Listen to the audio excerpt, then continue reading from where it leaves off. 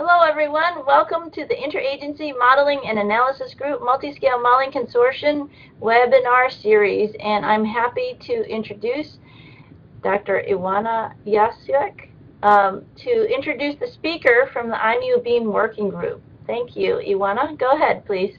Thank you, Grace. It's a great pleasure for me to introduce today's speaker, Professor Sinan Keten, who is an assistant professor of civil and environmental engineering and mechanical engineering at Northwestern University. He joined Northwestern University faculty in 2010 after obtaining his PhD at MIT. His research expertise lies in computational material science and mechanics with an emphasis on biological and bio-inspired systems.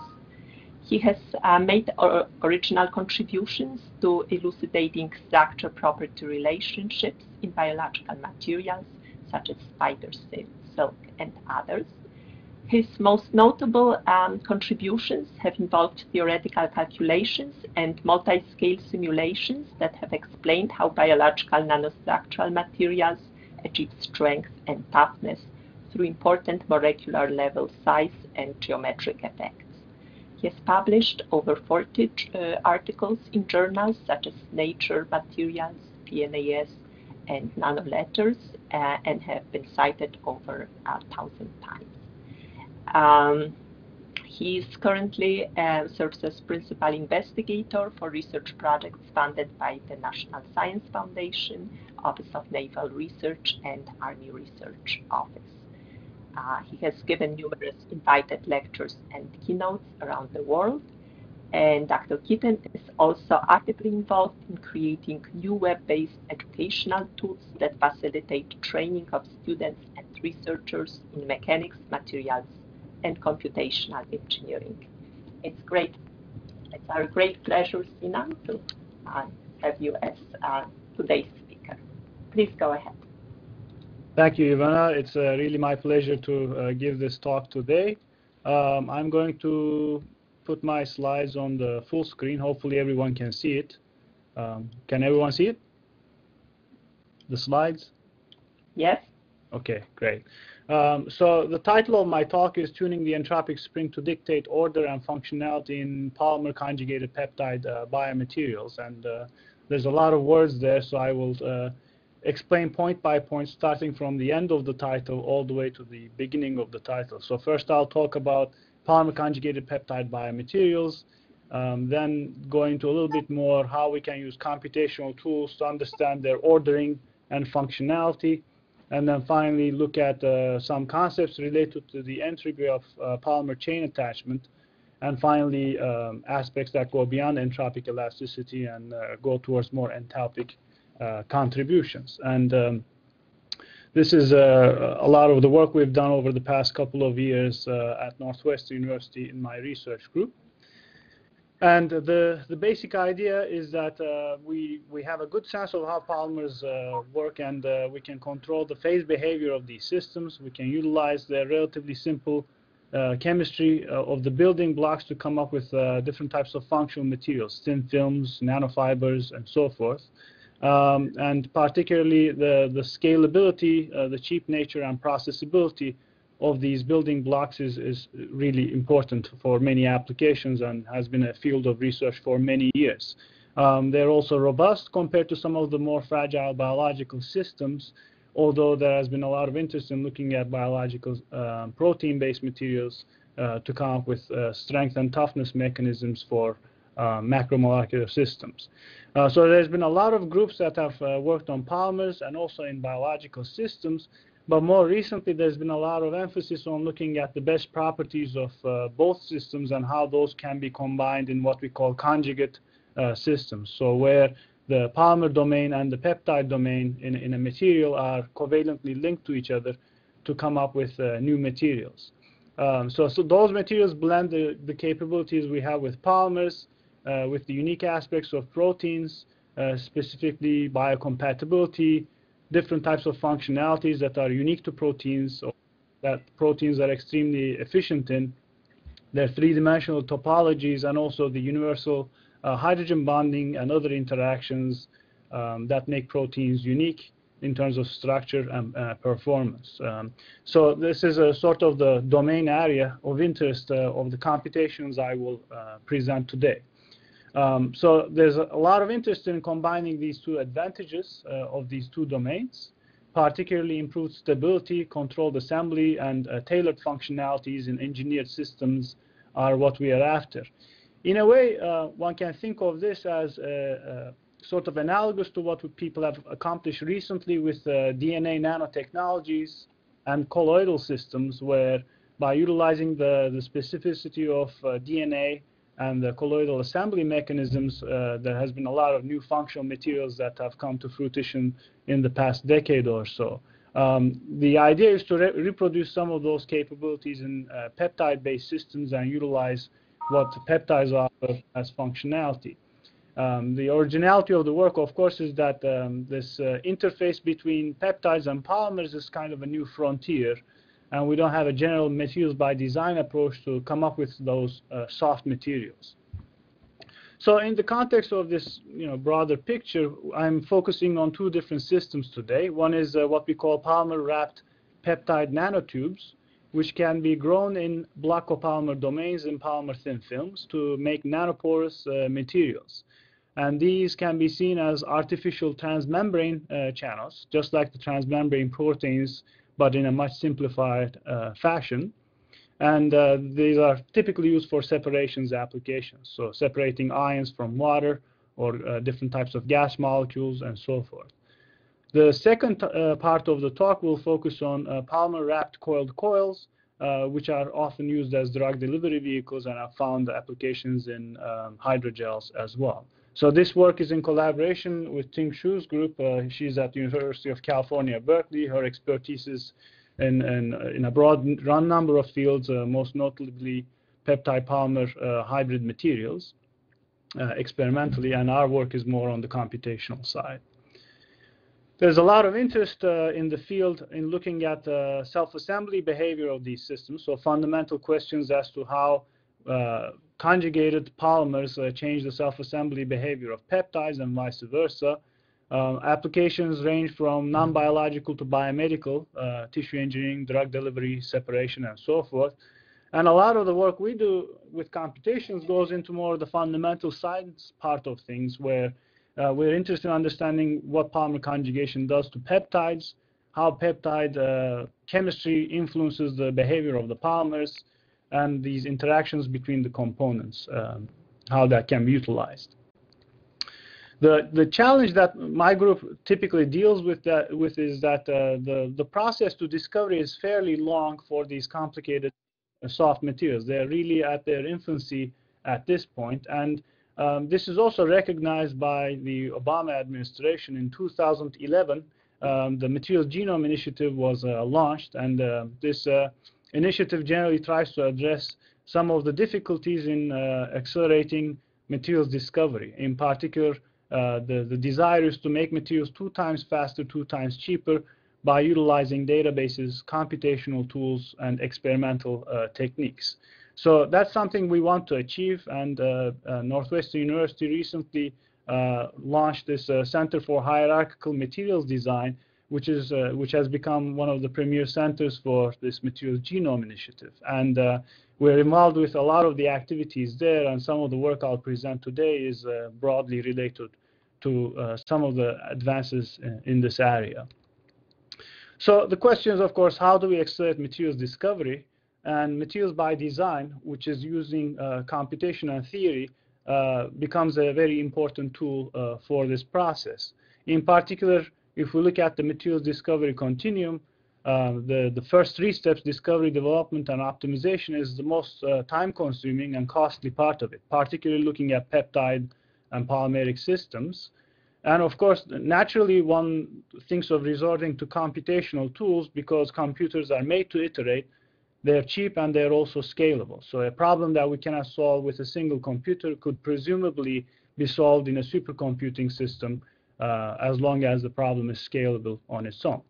The difficulty, of course, for soft materials is that establishing reliable methods to study that could be useful for materials discovery is kind of challenging. So that's something that we try to accomplish in our group, which is to establish simulation tools for materials discovery. So a number of tools have been recently developed for studying soft materials. Atomistic modeling involves solving Newton's equations of motion for a system of particles where each particle represents an atom. Coarse-grained modeling is a technique where these atomic interactions are scaled to reduced order systems, where now instead of modeling every single atom, we look at clusters of atoms and simplified effective potentials between the atoms. This is similar to what we do with structural engineering and mechanical engineering and many other fields where lumped bead mass spring models can be useful in describing some of the features in these systems. And for soft materials, we do have these established tools, including atomistic and mean field approaches, continuum models, for example. But the difficulty really lies in these mesoscopic scales where, particularly for soft materials, the complexity of the structures and the intrinsic hierarchies in the materials make it very difficult for us to use a single method to describe all of the features. So retaining chemistry and understanding the scales is what we are after in many applications. In this talk, I won't talk too much about the techniques we've developed or the different types of algorithms that are commonly used, but I'll give brief examples of where we've used coarse graining in the past, and we've made new discoveries in terms of materials behavior. So we've applied coarse graining techniques to graphene or crystalline materials in the past, where we can study large-scale nano-indentation tests, fracture, anisotropy, and multi-layer shear behavior of these graphene systems. In the past, we've come up with methods, hybrid methods that involve atomistic simulations combined with experimental data to develop thin film materials for polymeric systems. This was also published recently for methacrylates and other systems. And the primary focus of this talk will be the works on polymer-peptide conjugates, which are really focused on these hybrid interfaces. The bottom line with coarse graining is that you can speed up the simulations by roughly 3 orders of magnitude and yet retain a selective number of properties or quantities of interest that could be reproduced with the same simulations. Now, if we look at it from a student's perspective, of course, a simulation that takes 1 day as opposed to 3 years makes a big difference, and this is, of course, a very useful tool in that sense. It really accelerates the time to graduation for PhD students, and of course, allows new types of science that could be carried out.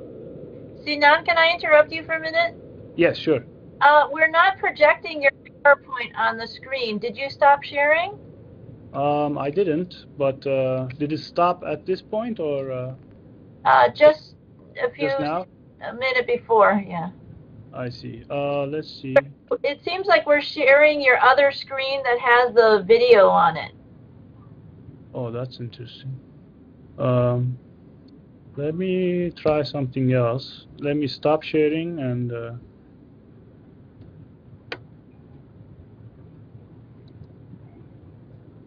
we can cut this out of the recording, so it's okay. Okay. Okay, we can see it now. Right. If I make it full screen, I don't know if it's going to be any larger, but hopefully you can see the slides. So if you make it full screen and share the screen, is that what you did last time? That's what I was doing. I don't know why I switched to the other screen. Oh. Should I do that instead? So if I do, is this better? Sylvia is also sharing her screen right now. Who is? Sylvia Spengler. Oh, this is good. Sylvia, can you see this? No, not yet. No, not yet. The problem is that she is sharing her screen right now. Oh. Well, I didn't plan to. Well, right now, all I did is I mean, I get grace when I stop viewing. All I'm doing is viewing share. So how did I share my screen? Okay, I think you're fine now, but you can't see the PowerPoint, can you? No, Hmm. it's okay. I'm the only one. I'll just listen. Okay. All right, you can go ahead, Sinan. I think Okay, yeah. If at any point the slides disappear, please let me know and I'll redo this. I think it'll give priority to me if I just start sharing again. So there's a number of computational frameworks we're using right now. Most of the studies involve all atomistic MD simulations. These are usually intensive calculations. Sampling issues are common, but it's really a good technique for understanding proteins and polymers and a new approach to studying designer hybrid materials. Many advanced sampling techniques are used to accelerate what you cannot see with MD simulations and obtain free energy landscapes. So this is also key for bridging scales, but accuracy depends on the technique and how it's implemented. And the third step, of course, is the coarse-grained MD simulations, which are have a lot of different advantages and also disadvantages in terms of detail in loss of detail, parameterization, and the qualitative nature of these methods. But these are all useful techniques that I'll present that enable features related to materials by design. So going into the applications, I'll first talk about the membranes for separations. The applications we picked for this were more related to desalination and other non-biological applications, but one can clearly see that there's going to be relevance for dialysis and artificial membrane systems that could also find a number of biological applications. So the idea with existing membranes is that you're trying to separate two or more different types of fluids using some kind of a nanoporous system.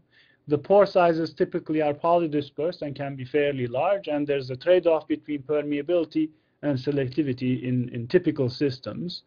So to overcome some of the limitations with polymeric membranes, there's been a lot of growing interest in polymer composite membranes, where you could have nanotubes or other types of building blocks embedded in the polymer domains to give you a little bit more structural control over the pores. And the difficulty there is, of course, interior functionalization of these pores is fairly difficult with carbon nanotubes and other types of systems, and especially while retaining sub-nanometer size pores, which is usually useful for many separations. So when you look at biological systems, on the other hand, this is really the core principle of water channels and ion channels found in our cells. And insertion of nonpolar and bulky functional groups to the interior of the channels allows for things like size exclusion, which can drive ions out of the channels and not allow them to pass. And polar and charged functional groups can also control water and ion orientation and coordination in these sub-nanometer pores. So clearly, achieving some kind of chemical diversity within the pores is sort of a central idea that we see in membrane technologies, but is really limited in terms of what we can do currently. To address this issue, Ting's group and my group have, over the past few years, been working on a new type of system which involves cyclic peptide nanotubes. These are ring-shaped peptides, small molecules based on protein type of sequences that can assemble into tubular structures through hydrogen bonding. So just like how self-assembling peptides work. And you can conjugate them with polymers to grow them in polymer thin films, where they will have favorable interfacial interactions with block copolymer domains, cylindrical domains, and start growing within the film in solution processing. So this way you can make nanoporous films, you can test them for gas separation or other applications. Furthermore, you can functionalize the interior of these tubes with single amino acid mutations to the ring sequence. And this way you can have polar or nonpolar interiors which can be used for mimicking biological channels. Now, this was very interesting to us to study computationally, and also it's sort of a nice tool, nice area to research from a computational perspective, because the chemical mutations are very challenging. Each one takes a couple of years to synthesize, but they're relatively easy to build and test in silico in computational methods. So this is a movie, I hope it shows properly on the screen, that shows the growth of peptide nanotubes in simulation. This is a coarse-grained modeling approach we developed which takes into account free energies of binding between the peptide rings and simulates it at larger length scales in implicit solvent. What you can see here is that the nanotubes first grow by dimerization, where small doublets form, and then the doublets come together to form tetramers, and then tetramers form together to form a larger assembly. So this is what's called self-similar coarsening in the physics literature. It's similar to step polymer growth, and it's a very efficient way the nanotubes grow in solution and also can grow in membrane. So the simulations kind of helped us understand the kinetics of this growth process, revealing how fast the growth is and how the early steps of binding really govern the behavior of the systems as a whole. So the objective is to understand these growth mechanisms of the nanotubes, look at functionalization of the interiors from a transport perspective, and also come up with designs for efficient membranes that could be used for a broad range of applications. The key question is how to achieve high flux and high selectivity in a nanopore. I mean, that's really what all boils down to. And for this purpose, we look at biological amino acids that have functional groups that are known to be playing a huge role in selectivity in transport in water and ion channels.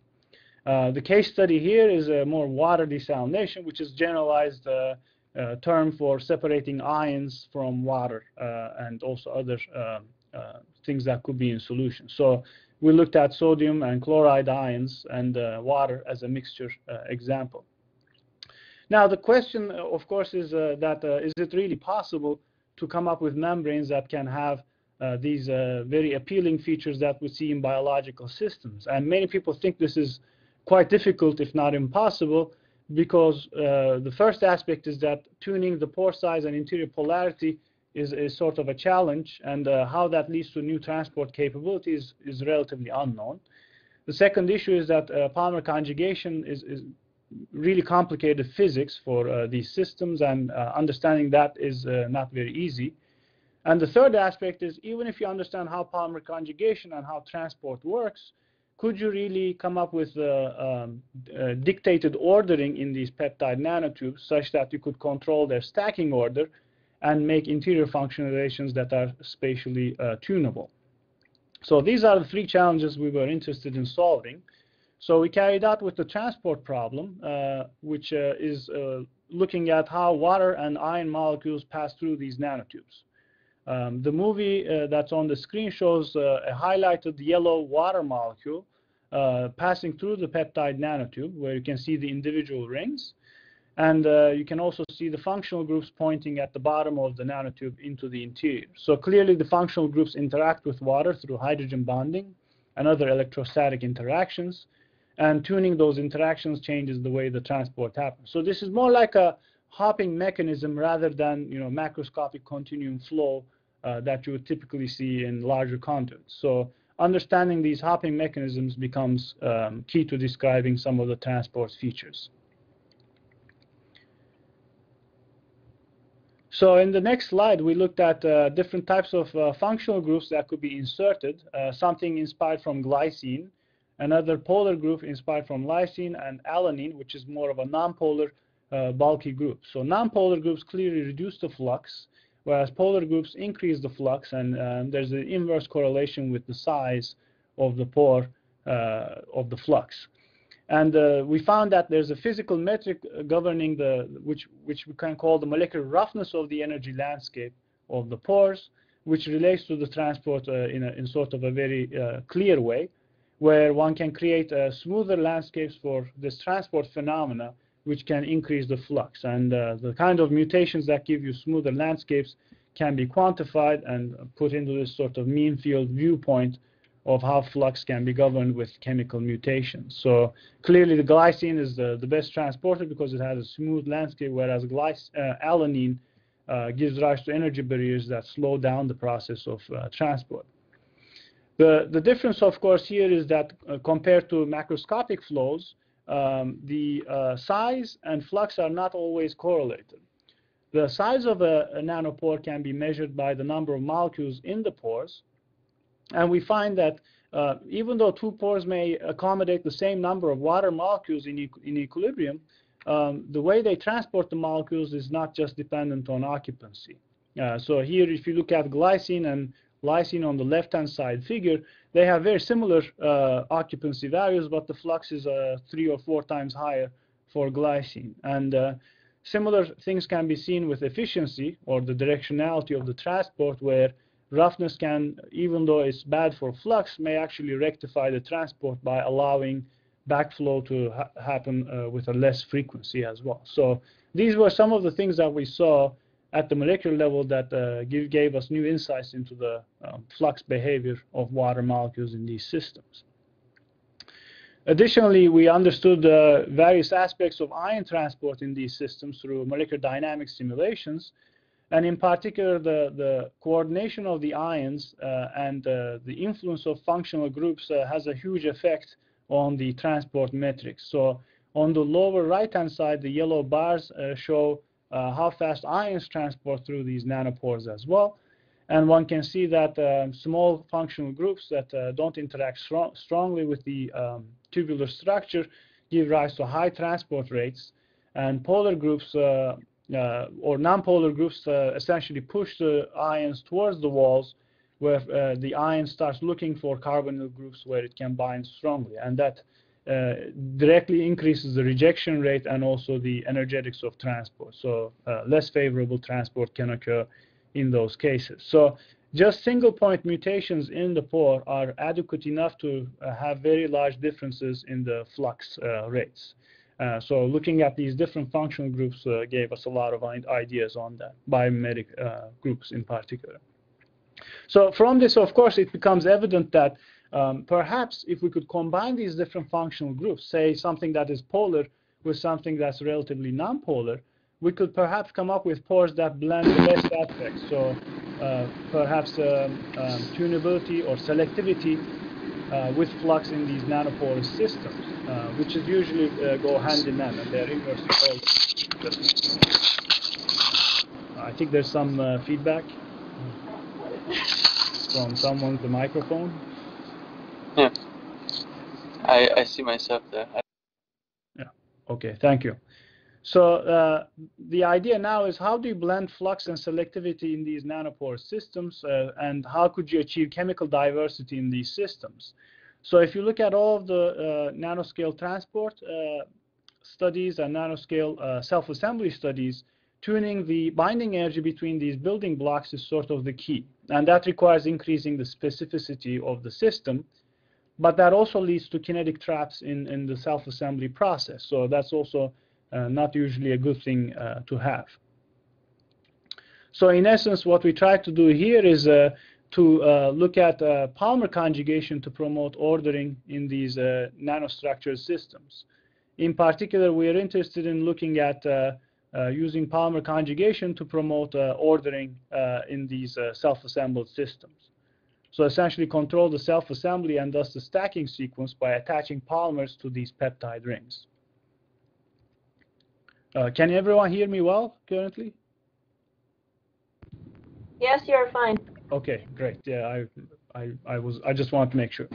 So the idea here is that the peptide rings want to self-assemble due to hydrogen bonding, which is fairly strong, and the polymer arms get squished in this confined state. And during this process, they're going to push each other due to the entropic elasticity of the polymer chains and their excluded volumes. So this gives us a way to tune the self-assembly behavior of peptides by using polymers as a general framework that doesn't involve the enthalpic or specific interactions. So here, by changing the number of arms attached to these self-assembling peptides and changing the length of the arms, you can actually tune the self-assembly likelihood of different systems. So this is something we wanted to play around theoretically, and we came up with ideas to basically quantify or come up with scaling relationships that describe this effect, which comes from bottle brush polymers. So one can get a sense of how the free energy will vary with different types of parameters that you can have in the system. The difficulty, of course, is the scaling relationships don't give you exact free energy penalties.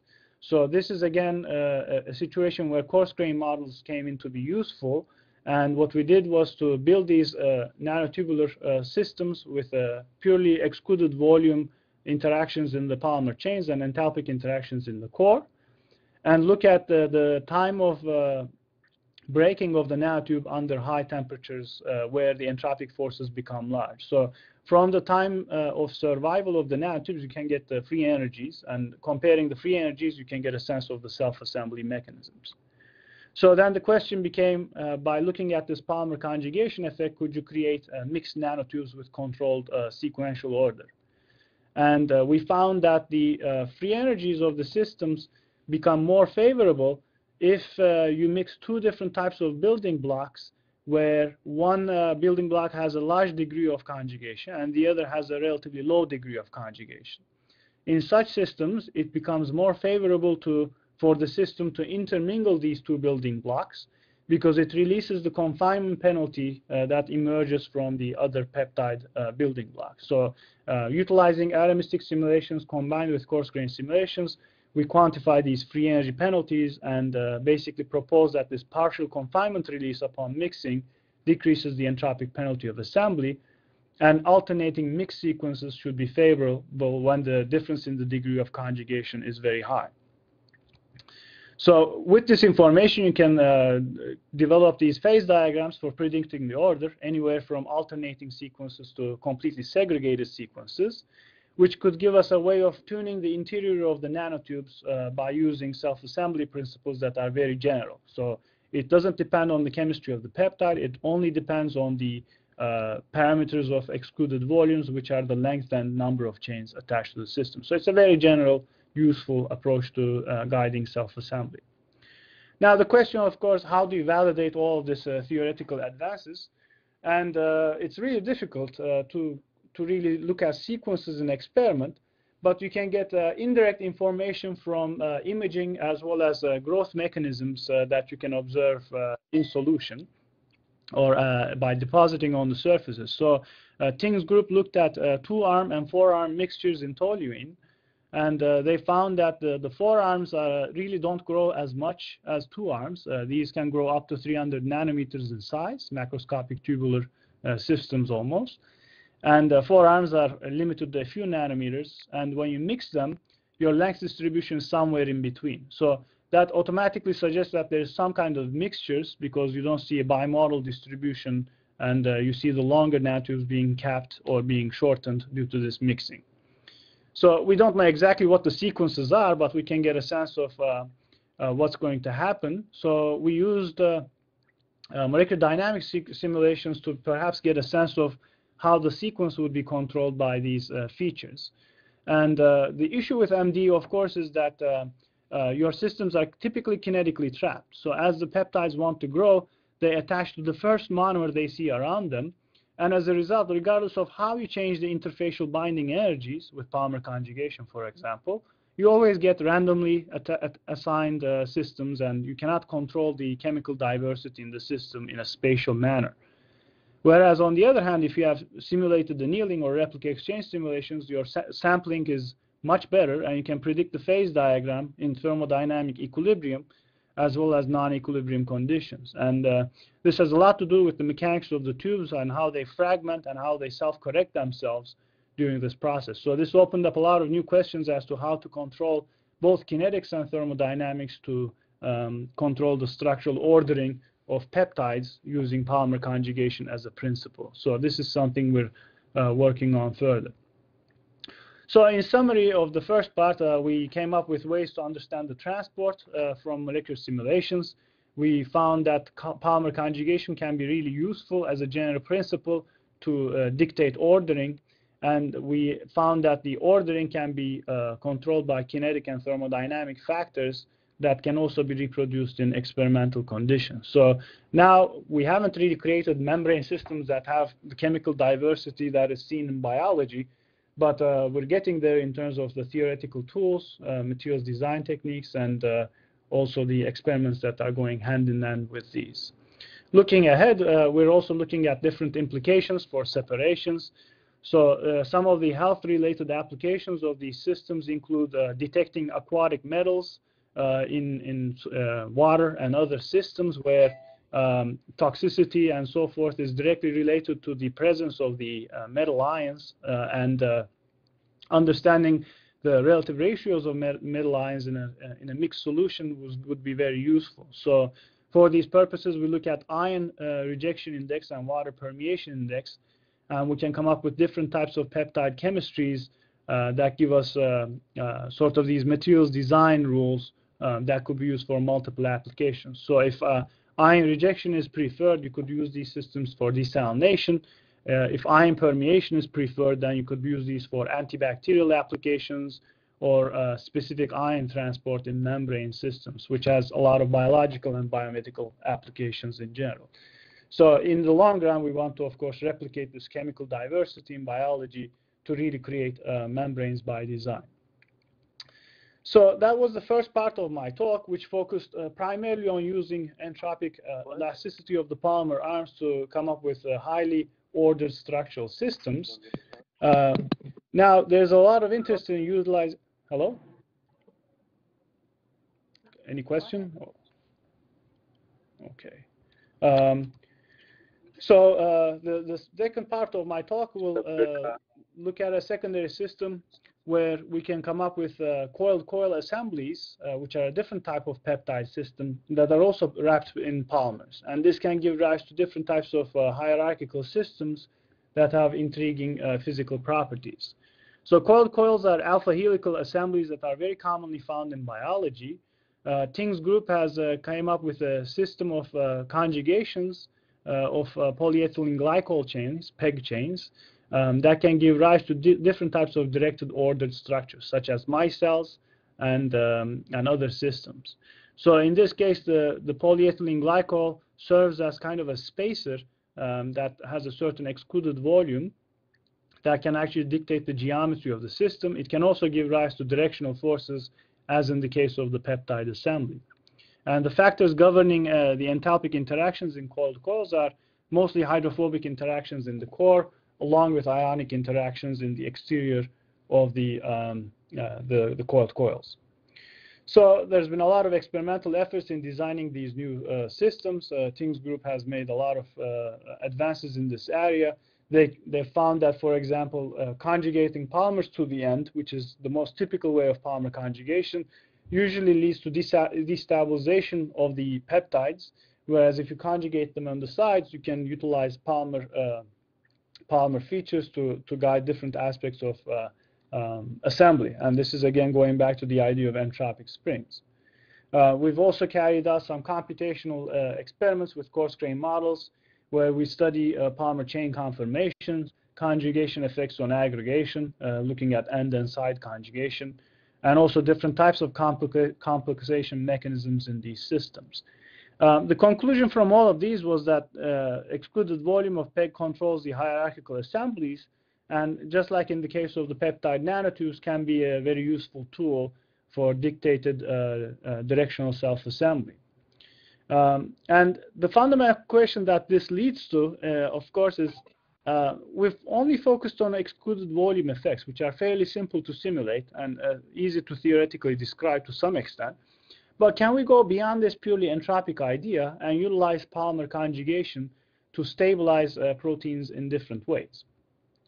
So then two questions come up at these interfaces. One is, can polymer conjugation influence protein stability?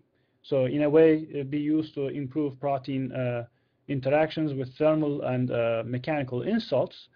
And also, can polymer conjugation conformation be altered by the peptide sequence as well? So can we use the peptides to template different configurations of polymers, both homopolymers as well as block copolymers and other systems? So here, I'd like to discuss the basic features of coiled coils really quickly. There's been many studies looking at stability of coiled coils. Marcus Buehler's group, along with others, have looked at it computationally. There's been a lot of experiments as well.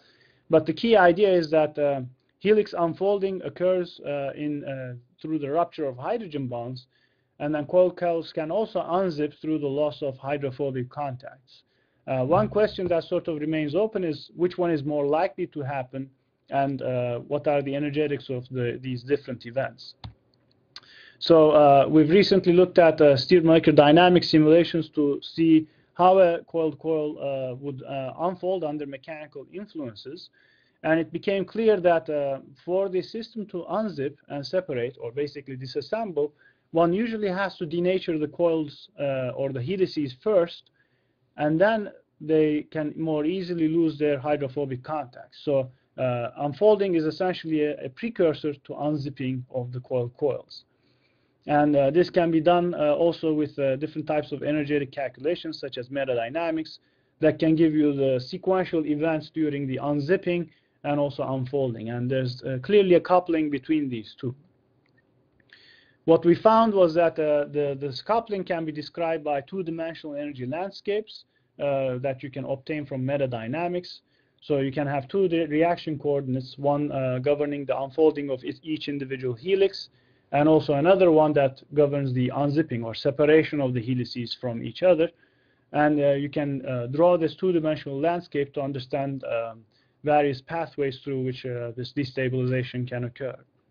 So these were useful information for understanding, for instance, whether a partially unfolded protein can unzip more easily or not. And indeed, when you look at the free energies of these unfolding events, one can clearly see that unfolded helices actually unzip or basically disassemble more easily than those that are trying to disassemble in the intact state. So this precursor idea became a sort of an interesting thing to build upon. So clearly, anything that stabilizes the helices will also have a preferential benefit for coiled-coil assemblies as well, from a thermal standpoint. And this was also validated by experiments, which also showed that the melting temperature of coiled coils can be stabilized further by conjugation of polymers to these systems.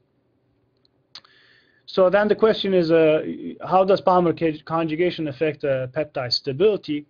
And even though there were a lot of studies that hinted towards this, there's the mechanism through which that stabilization occurs was not clear. So we studied, using all atomistic simulations, the interactions between the polyethylene glycol and peptide surfaces, and we found that the fractional helicity, which is a measure of the stability of the helices, grows as you increase the molecular weight of the attached polymers. And in particular, you see a direct correlation with the solvent accessible surface area of the peptides. This means that the PEG stabilizes the helix structure by reducing the interactions with the water surrounding the individual helices themselves. So this was quite interesting and could be explained by molecular simulations. And later we found that also the conformations of the polymer chains are influenced to some extent by the presence of the helix near them. So typically an ideal polymeric chain will have a scaling of 0.5 or higher in solution with the molecular weight, and the presence of the helix sort of lowered the scaling, where the favorable interactions with the surface allowed the polymers to have a more coiled configuration. So there's clearly effects on both sides. The polymer affects the peptides, and then the peptide also affects the polymers in this exchange. And the sequence of the peptide turns out to have an important role on the conformation of the polymers as well. Charged residues such as lysine seem to involve polyethylene glycol monomers to reside very close to the peptide surface. And the same also goes for some of the more hydrophobic residues, where the polyethylene glycol has hydrophobic regions that also like to sit on the surface of the peptide. So clearly a number of different strategies could be implemented sequence-wise to control where the polymer resides in relation to the helical axes. So finally, I think I'm going to run out of time soon, so I'd like to wrap up with this final idea that we're playing on a little bit. This goes beyond, again, the idea of just using entropy to guide assemblies, but to look at what can we do with polymer conjugation to improve the stability of peptides. In particular, does everything that we see for thermal stabilization really apply also to mechanical stabilization of these systems as well. So can PEG serve as a mechanical reinforcement for peptidic systems? The inspiration for this work comes from recent studies on peptide-polymer hydrogels, which have found applications in tissue engineering and drug delivery. So hydrogels with fibrin as an extensible cross-link have been developed. These are synthetic systems that have biological components in them. And we know that coiled coils have numerous mechanical applications as well. Extensible networks of coiled coils in fibrin, which is found in the blood clot, is a nice example where the system can stretch up to 800% strain due to the unfolding processes that I mentioned earlier. So the question was, can unfolding activity be controlled by polymer conjugation? So we carried out constant force simulations where you have a helix and two forces attached to the ends of the helix, so it's in tension. And you look at the lifetime of unfolding, or the process of unfolding, and how long it takes under this applied constant force. And we looked at two systems, one with polymer-conjugated helices, the other without polymer conjugation. And we found from these studies that the lifetime of the helices under mechanical insults, such as this one, is consistently much longer than the systems that don't have polymer conjugation. So clearly, polymer conjugation extends the lifetime, and this was about 20 to 80% extension in most of the systems we looked at. Now, typically with protein unfolding, you have to look at multiple force levels because the mechanisms of unfolding and the energetics of the process depend strongly on the magnitude of the force applied. So in this case, you also see a small force regime and a large force regime, but the observation that the PEG stabilizes the protein remains the same. And this is sort of the first observation that tells us that polymer conjugation can indeed lead to mechanical stabilization as well. Then the question, of course, is what's the mechanism for this and how can we explain the process? And this is still ongoing work, but one of the things that, again, plays a big role, we think, is the aspect of solvent shielding. In particular, in the central part of the helix where the polymer resides, you can see clear differences between the likelihood of backbone-backbone hydrogen bonding and backbone-water hydrogen bonding. So in the process of unfolding, a helix will lose its backbone hydrogen bonds in favor of making new bonds with water that's surrounding the helix. What the PEG does is to reduce the likelihood of that bond formation to occur or delay it, thereby allowing the backbone bonds to recover from this unfolding process. So it's essentially promoting some kind of refolding process, but we're still investigating this a little bit further. Simulations also seem to suggest that from a mechanistic perspective, if you look at the snapshots of unfolding in the lower end, you can clearly see the helix unfolding at the tip. These are the black snapshots at the bottom. And later the PEG molecules hovering around this local region can lead to the self-healing of the helix to reform some of these bonds. So this is very new findings that really point towards the possibility of using polymer conjugation to reinforce the peptide systems. So moving forward, we're looking at higher degrees of conjugation where you can almost in a brush-like system, you can have polymers attached to the helical assemblies to improve the stabilization effects and also to improve the sideways excluded volume effects that could be used to develop new types of micelles and self-assembling systems. One can see these mushroom type of domains around the coil-coil systems when you look at it from the top. And you can clearly see that these are almost like density functional regions that you could perhaps plug into some kind of a multiscale theory that would describe not just the relative energetics of the systems, but the final geometries that would emerge in hierarchical assemblies. And for this purpose, we're now doing a large number of all atomistic simulations that give us the radius of gyration scaling laws, density functions of the polyethylene glycol around the proteins, and also looking at the stabilization of the proteins as a whole. And combining all of this information in sort of a field approach or a coarse-grained approach, we think may allow us to study extremely large assemblies, which would be even challenging with standard coarse-grained modeling approaches. So we're understanding all of these effects now, and this is sort of our outlook into the future in this project. So with that, I'd like to acknowledge the students that worked on this project. Luis Ruiz did a lot of the work on polymer-peptide nanotubes. Elizabeth, Elham, and others worked on the coiled-coil systems in particular, and made a lot of progress in this area.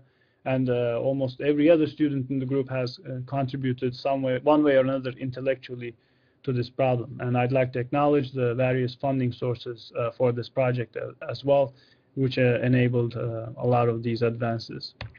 With that, I'd like to summarize sort of where we think this is going in terms of both computations and experiments.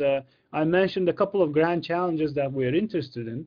One is the idea of combining flux and selectivity in designer peptide nanotube membranes, and basically mimicking biological systems and unique capabilities of aquaporins and ion channels in having very high flux and also very high selectivity against different species. And I think we've made progress in that area, utilizing computations as an enabling tool.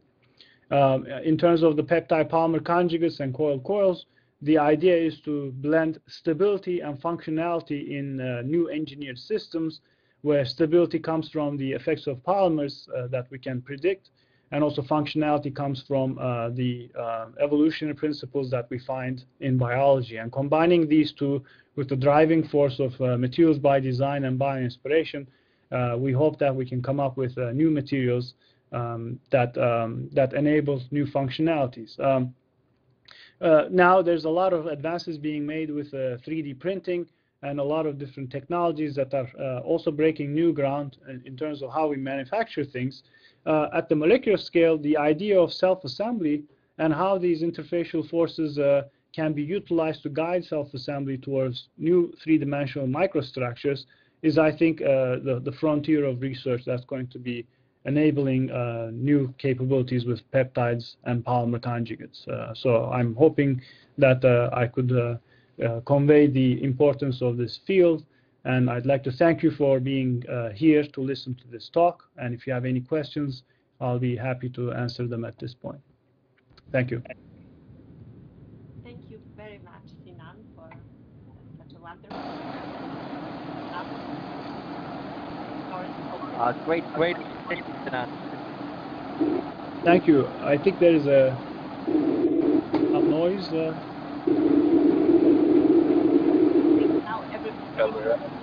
So, Ari, your microphone has noise. You can mute yourself, Ari. Otherwise, I will mute you. Thanks. Nice. I did it. He did it. Go ahead. Is there to moderate the questions? Yes. Are there any questions from the audience? Well, yes, there are. Right. Go ahead, please.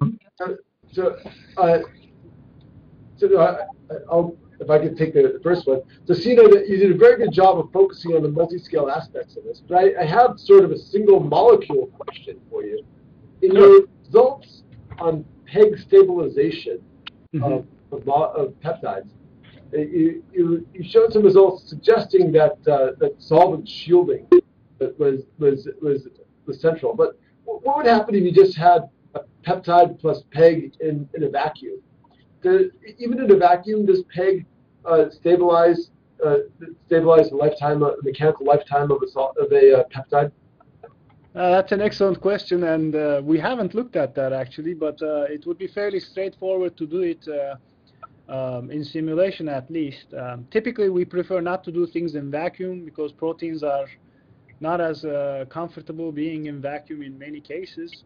But I would imagine that there's going to be some interactions between the PEG and the surface of the protein that could still contribute to this stabilization. For mechanical, I'm not entirely sure what it would do. Probably would change the way the forces get distributed, perhaps. Something along those lines, but it's a bit early to say, but that's an excellent suggestion, I think. Unfortunately, I don't have a good answer for it at this point. Sinan, can I ask you to show your webcam so people can see you? Oh, sure. I thought it was on. I can see myself, but I'm not projecting. I think. Is it on now? Yes, it is. Yeah. I have a couple questions also. Sure. So I was wondering what force field you're using for your polymer and your peptides, and then in particular for the force field parameters where they're interacting with each other. How are you getting those parameters? Yeah, so we use the charm parameters for both, and the PEG. I think there were a couple of studies that looked at polyethylene glycol parameterization for charm to make it consistent with the peptide force fields. So we didn't develop new parameters there. The connection between the two, I think, is a maleimide functionality.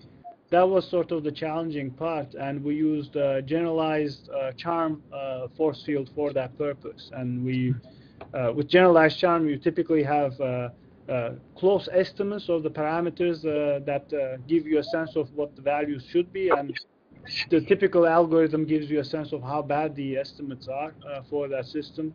In this case, they were reasonably good, so we can think of this whole force field as a variant of the charm force field, and then the cross interactions emerge naturally from it. Okay.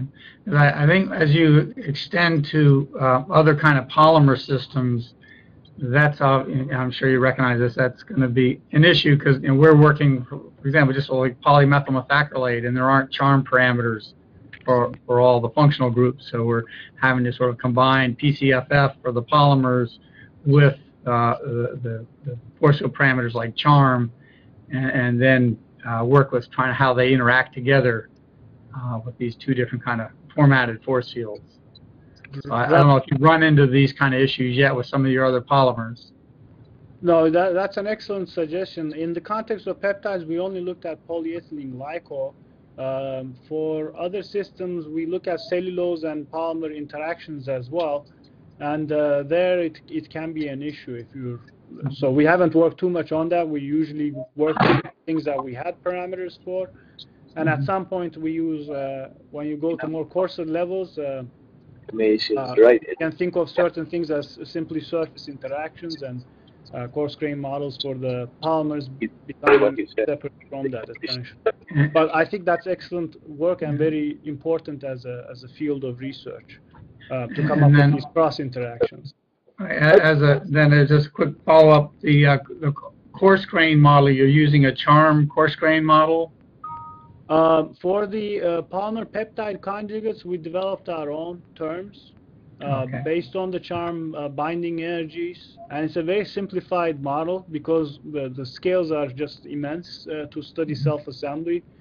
So those are essentially simple Lennard-Jones type of interactions, which have free energy terms coming from the estimates from molecular simulations and with some validation from experimental values. So we roughly know the binding energies. We have a sense of how the polymer conjugation would scale those binding energies. And from that, we can look at growth of those systems in that case. Thank you. So Marcus got kicked off, but I've been in touch with him, and he that's a question on his behalf. Which is, this relates to the first part of your talk, where you're discussing specificity of these channels, and you really showed that the lumen chemistry is the dominant feature in specificity. And so, the question that's on behalf of Marcus is a multiscale question, which is going level up. If you have this embedded in a membrane, are there mechanical factors that can affect the specificity and through alterations to channel morphology? That are the mechanical factors that could come into play over ranges of stress that are accessible in the membrane. So is it possible for a membrane delivered stress to alter specificity in a noticeable way without breaking apart a membrane? I believe at reasonable pressure values, you could see changes in the breathing modes of the peptides. So these are ring-like structures. So as soon as you apply a certain amount of strain to them, the way they vibrate is going to change. And we know for sure that the fluctuations of these functional groups, not only the nature of the functional group, but also how it fluctuates and how flexible it is, does play a role on the binding energies. That's not something we've looked at yet, how to tune the pressures within the membrane, or looking at strain-induced specificity changes in the transport properties, but I think it would play a role. I think it'll be relatively minor to the individual chemistries, such as the non-polarity and the size of the pores, simply because the covalent bonds that make up the ring do not stretch as much. And if anything, you'll change the vibrational frequencies of these major modes of flexibility. So I think it will play a role. How important it is, I would imagine it'll be less important than size and a little bit less important than chemistry, but it can still be a way to tune these interactions. With actual biological channels, they do play a big role, mechanical activation, because you can lead to conformational changes in the system. With simple rings, we don't have that level of sophistication. Same with voltage-gated channels, conformational changes play a big role. So these are very so-called, dumber versions of the actual biological channels in that sense. Thank you, Sinan. Hey, Sinan, I have a question. Yes, thanks. So, going from Atomistic to coarse-grained, so do you use a top-down or bottom-up approach? For instance, are you using solvent-free or in your coarse-grained modeling? We used a number of things. So oftentimes, if there's a good model that we can use, like a Martini force field, etc., sometimes we try to get insights from that and compare with atomistic simulations for simpler systems. So those typically have explicit solvent in them. The methods we developed are typically solvent-free. The methods we've developed for graphene oxide, and different types of methacrylates are all solvent-free systems, but you could incorporate explicit or implicit effects of solvent in those systems. Regarding your first question, whether we apply a top-down or a bottom-up approach, the techniques that we have developed for non-biological systems are typically what we call hybrid approaches. So in essence, you look at atomistic structures, probability distribution functions, and also for polymers, for example, we look at glass transition temperature, moduli, molecular mobility, and many other factors, and we match all of those. On top of that, we compare with experimental data, such as the molecular weight dependence of glass transition, which are Flory-Fox constants in those systems, and do further tuning of the system if necessary using experimental data. Some of that is used for purely validation. Other data is used also for calibration. So I think strictly bottom-up approaches are very appealing because they don't call for any experiments, but also they're very challenging because if you do it very rigorously, even from a mathematical perspective, oftentimes when you compare with experiments, the results can be way off. So, rigorous approaches there doesn't always lead to good results, unfortunately, and that's a struggle that we have as well. So kind of a hybrid approach, we find it to be very useful for describing a number of phenomena, particularly in polymer thin films. That turns out to be a good approach. But the issue there is, of course, how rigorous can you be from a mathematical standpoint when you mix and match properties? That's an open question still. Right. All right. With that, we've been on for over an hour now, so we should probably cut this off. But Ivana, would you like to say any final words? Yes, thank you so much, Sinan, for a great seminar. Thank you for your answers, and thank you all for participating in this seminar. Thank you very much for having me. It was a great pleasure, and thanks everyone. Ivana, Mark Snyder, would both like to thank you for arranging this colloquium series for the Anya Beam Working Group of INAG. Thank you. Thank you. Everyone. Bye. Off now. Bye. Bye.